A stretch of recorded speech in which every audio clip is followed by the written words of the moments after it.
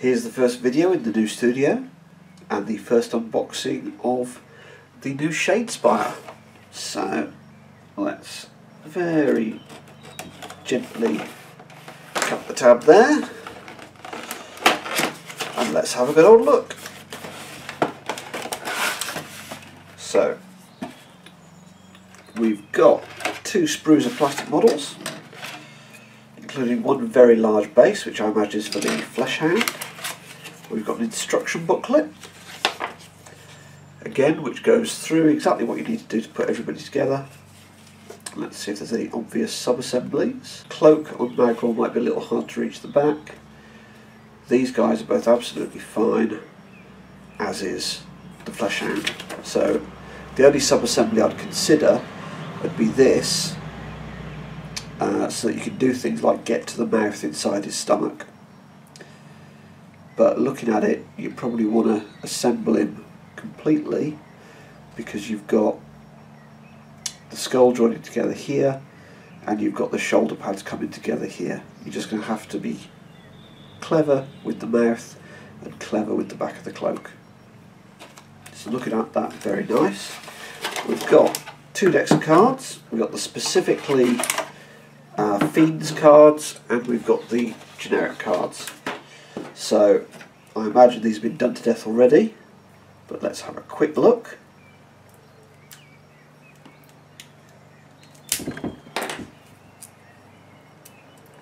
This is the bit where I struggle with the plastic on cards, as I have in every other video, so it's nice to know some things don't change. Okay, so stats.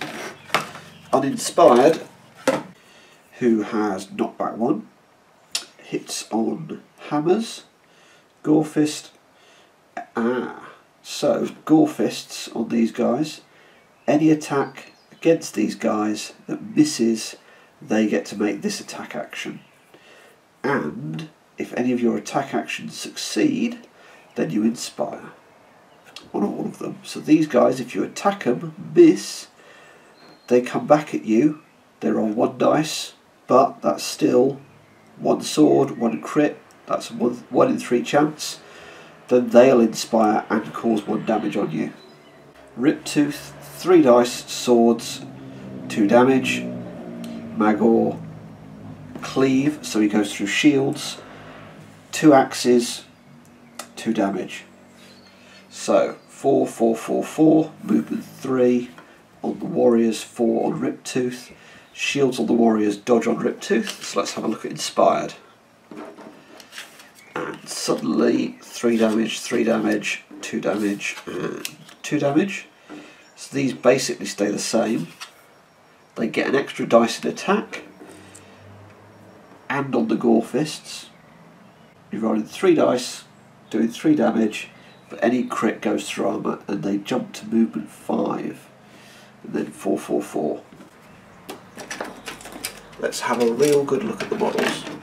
So I'm going to zoom in a little bit with the camera to get a good look at the sprue. Right, so let's have a look at these guys. You've got 3 on 32mm bases. You've got 1 on, I think that's 50mm base. So Riptooth is a big impressive model, but still only 1, 2, 3, 4 parts and the base. Got a Blood Warrior here, 3 parts of the base. Champion is 1, 2, 3, 4 parts of the base. And another Blood Warrior is 2 parts of the base. So not that complicated to put together, and it's only 4 models. Looking at the detailing, you've got this belly mouth with tonsils. You've got this orc skull here that's 2 parts joining the hand and the leg. You've got lots of chainmail that's very well done because it's all digitally sculpted. You've got some very nice, this guy's got little horns on his head. You've got some nice corn symbols. The spikes, there's a lot of spikes. Riptooth has got some nice skin detail. Again, you've got hair, you've got skulls all over the place. Looks really nice. So what I'm going to do now is I'm going to take these all off the sprue clean them up and get them ready for assembly. So I'll be back with you in a minute. With the models separated from the sprue and cleaned of the mould lines, I'm ready to start assembling them. I will of course again be using Tamiya cement. This is the thin version. These models are snap fit. You can just push them together and then put them in the base. However, I like to glue them because it gives you a much more solid join. So, first of all, I take a quick look and see how it's going to fit together. So, this. Yeah. Looking at this, there's going to be some issues with the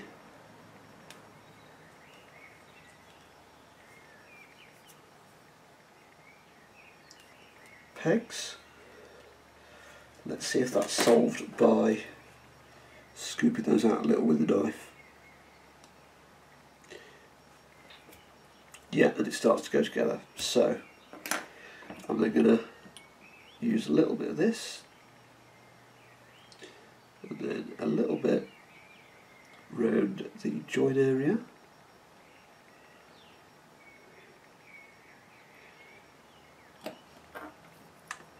And then slide them all the way on and push them in quite hard. So, it means you've got no joins on the shoulder pads, so they are flush. You push them in hard to get that result, and you've got no obvious joint down here. And then in a minute, when that's done, line the pegs up like so, and then dab of glue on each of the pegs, softens them up a little bit and lets you just pop this guy into place. So that's the first model assembled, who is Gartok. We'll move on to the next guy, who is Zarkus, and is 3 pieces. You've got a shoulder pad, comes across the chest like this, and you've got this axe coming across the back like this. So, quick test fit. Again, I'm going to widen the hole a little bit. When you put the cement on the pegs, that will widen them out, but widening the hole a little bit isn't going to hurt.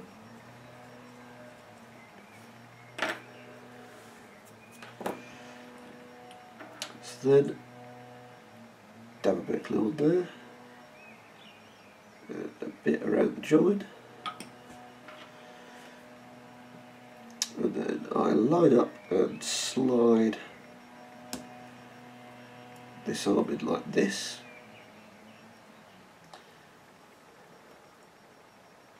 And I make sure that it is flush here by pushing it in quite hard. While I'm doing that, let's little there, and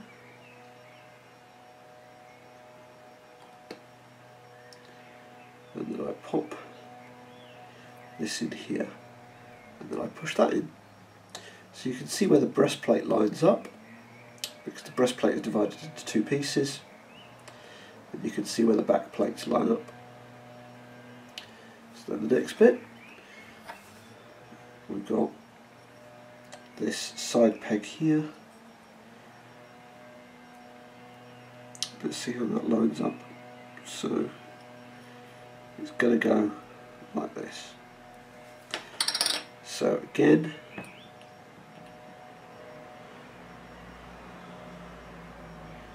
it's done. This is definitely improvement over Sake in the Bloodbound set.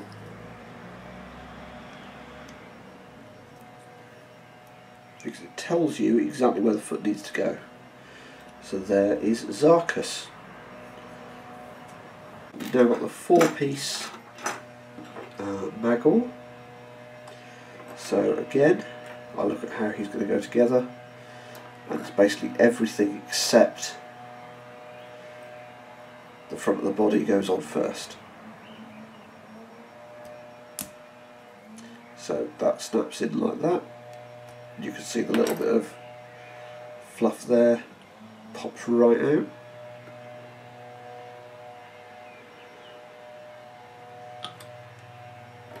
So we pop that in again. Bang, that's in. Find the hole for the axe, which is here. Again,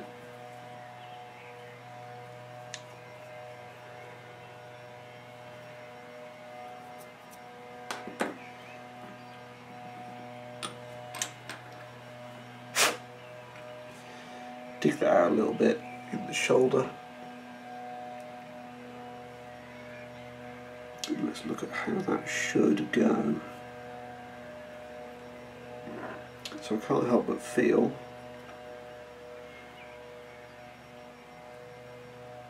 that's how that should go, sticking well out to the side. This I think you've got to be quite careful of, because you need to not get it wrong, because the front of the body here is going to go on like this. And again, you need to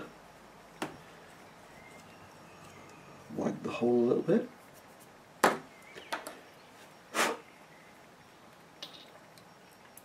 Then try attaching him again. And with that hole widened, he goes straight in there. So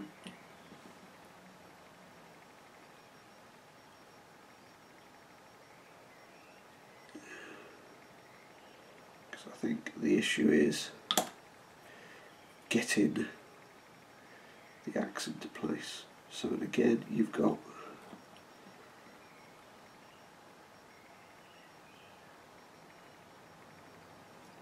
another plug with the skull that he's carrying. So you pop that on, you pop that orc skull together, and you press that in as hard as you can. And then you line up the arm, because he's going to go like that. However, I'm going to smooth down that arm peg a little in order to get him in.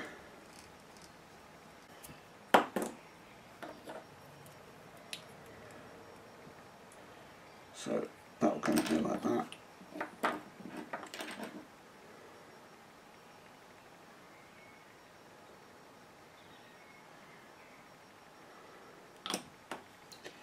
So we pop this in here.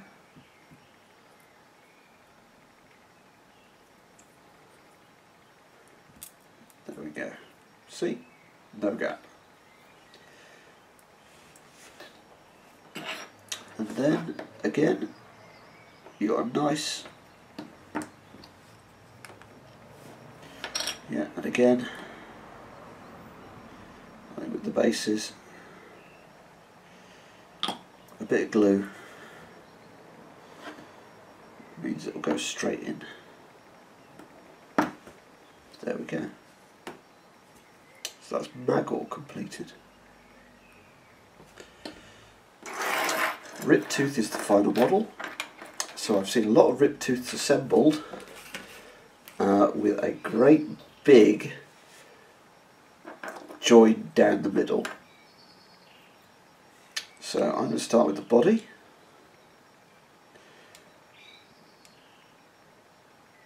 Again, I think a little bit of widening of, so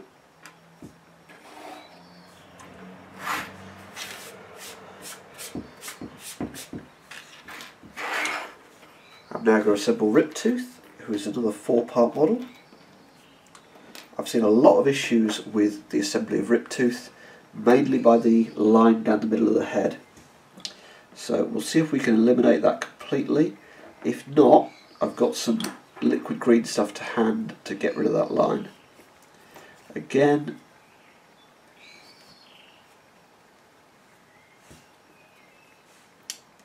bit of work to get the peg holes a little wider so that he just slips on.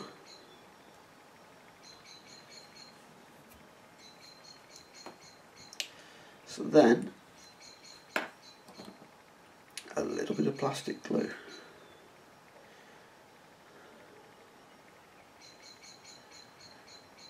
A little bit of plastic glue on this joint. A little bit there.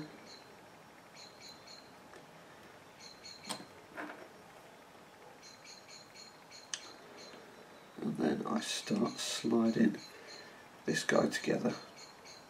Push it in quite hard and the joint disappears. So that's the first bit of the body.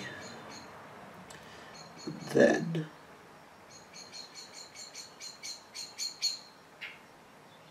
yeah, there's a bird right outside. So then this goes on here like this, and you can see the tongue come out.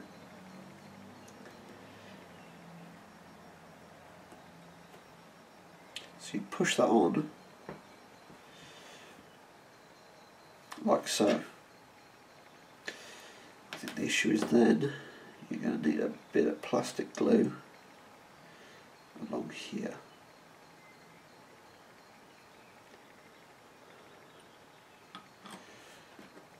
Because you've got the second part of Riptooth's head. So you can see that peg hole.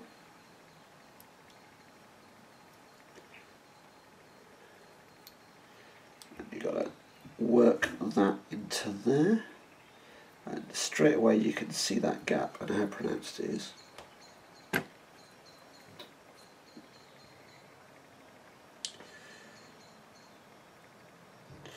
So a little bit of green stuff isn't enough to cut it. We've got to get a bit more. Sorry, a little bit of plastic glue isn't enough to cut it. We're going to need a bit more.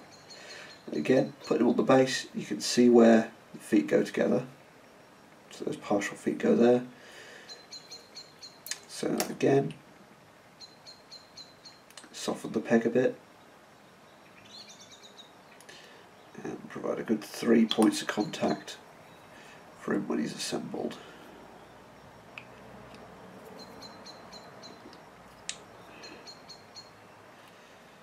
Like so.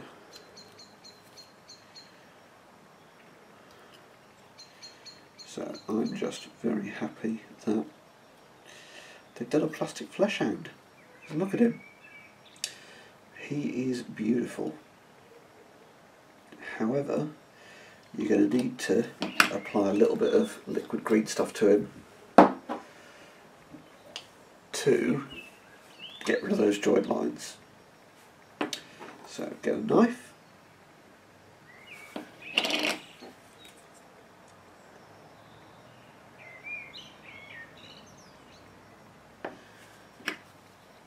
Get a little bit of the green stuff.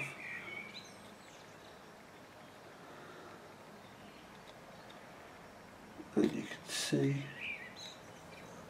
smooth that in there.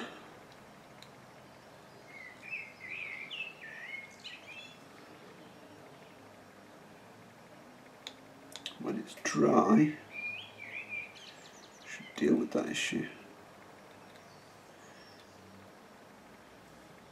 Don't be afraid of putting a bit too much on, because what you can do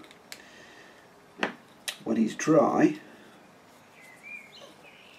is just scrape away the excess.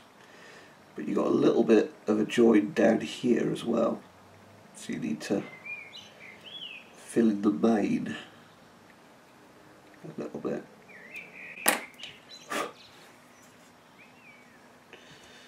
But also, I should have done this first. Gonna get rid of most of the polystyrene cement on here,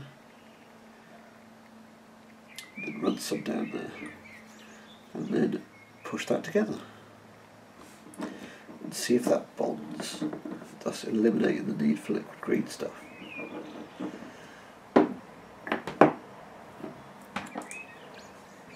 So you can see these models need a little bit of work, but it's mainly just rip tooth. Everything else is beautifully put together. So let's have a look at each in turn. You got a champion and 2 blood warriors. You got the flesh hound. The flesh hound is a big and impressive model. Well worth. And let's zoom out so you can see them in their majesty. You've got 3 really good infantry and a little monster who looks real nice. I'll be quite looking forward to painting up. You've got sort of skull and lava themed base here. You could do this as standard stone, you could do this as lava, you could do this as the geological layer of skulls that underlie the Warhammer world. You've got a bone axe here. He's holding a bone, he's got demonic maw on his stomach. You've got more standard axe weapons here with the little gore fists, which are lovely little bits of kit. There's going to be loads of red armour if you want to do it red and you don't want to do it black, because you could do it black with gold highlights and that would look really good. And that's giving me an idea for the scheme, because the bone and the flesh will contrast real nice, as will the chainmail with stark black metallic armour. Ooh, I think we'll go with that. So from that I'll be black undercoating these guys with spray paint, and I'll be coming back and showing you how I paint them. If you've liked this video, hit like or subscribe. I know it's quite long, but it's the first video in my new studio, which as you can tell is in the shed, hence the sound of birds outside. But if you've liked it, hit like or subscribe. If you feel strongly, leave a comment. Otherwise, good gaming.